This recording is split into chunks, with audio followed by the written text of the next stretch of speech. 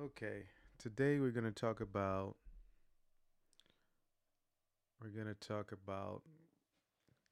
student loan debt or going into debt for college or for any type of vocational school like DeVry or whatever type of school it is.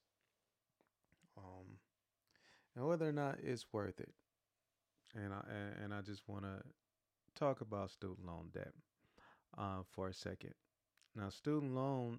Well, let's talk about the cost. Let's just say you want to go to college, or let's just say college. Um, is it if you go to college in the state that you live in, it's cheaper than if you go to college that in a state that you don't live in. And if you go to a public college, it's cheaper than going to private college. So a public college like Cal State Northridge, um, UCLA, UC Riverside, um, as opposed to a private college, USC, Loyola Marymount. So a lot of times, um, a private college is a lot of times like I don't know like 30, 40,000 per semester, and you're in school for 4 years, so that's you know let's just call it even 50,000. So that's 50,000 times eight, um, which is what is that 400,000? Let me see. One, two, three, four. Yeah, yeah. A lot of times you can get grants and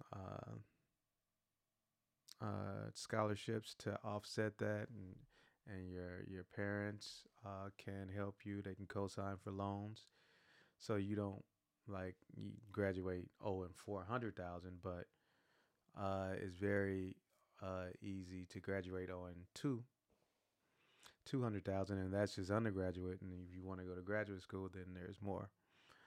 And then if it's Cal State or public college or vocational school, it's a lot cheaper. You probably end up owing 15, 20, if that.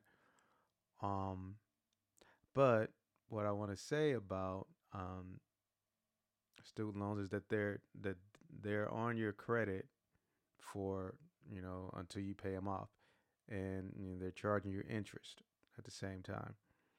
Um, they they cannot be discharged in bankruptcy. There's no way you can get rid of them. I mean, there are limited ways that you can cut down on them, but in general, you know, excuse me. In general, you can't get rid of them. You just have to pay them, and it's it's very hindering on your life.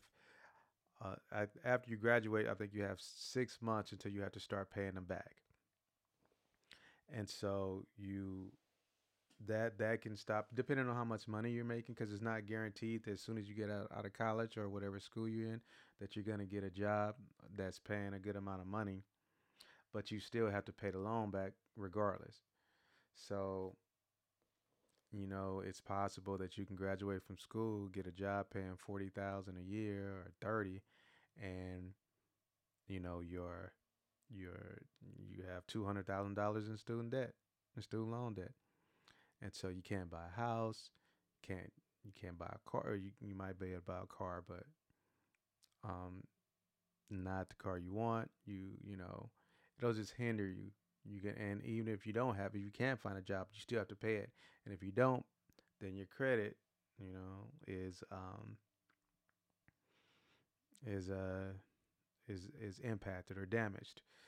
So it could be very detrimental. So if you're gonna go to school, if you're gonna go to college, you should make sure that it's a career or a major that's gonna enable you to get a decent paying job when you graduate. Because if not, you're just gonna have that debt, and you're just gonna start off life after graduation in a hole.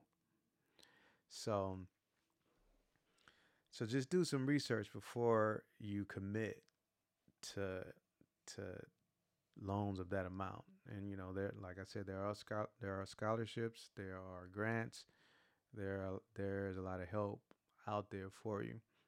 Um, but if you're not getting any of that, or it's still expensive and it's still burdensome, even if you get help. So you got to be very very careful, like when you're uh, and sometimes you might have to choose something that you're not necessarily that interested in, um, but you can get a job later on, and that's more important than you know. Well, I won't say it's more important, but it's just something to consider. You could love sociology, and when you get out of school, it might not be a lot of things you can do with that degree. Um, I mean, there might. I mean, it all depends on you and your situation, and you might be able to uh, make a lot of money with that degree, but it just depends on what you do. You might have to go to graduate school. You might have to. There's ways. It's just you have to be creative in order to make the money. But as opposed to if you're an engineer, if you're a doctor, if you're a lawyer, if you are in technology, you're in STEM basically, science, technology, engineering, and mathematics, I believe. Um, those generally uh, pay a lot of money, and you'll be able to pay your student loans. But if you have a job that's not like that, or it's a career that is hard to get into, or doesn't translate into a good job right after you finish school, then think about it. And then also you have junior colleges also where you can go for 2 years and they're really inexpensive, and you can save 2 years of college. You could transfer after that. So is this something to think about? Something I wish somebody would have talked to me about before I signed uh, for all those loans I got in school, and 20, 30 years later after college, I was still paying for them. And it's not fun. So those are my thoughts on taking out student loans to go to college or vocational school. It's not a bad idea. It's just you got to be careful or strategic when you're doing it. All right.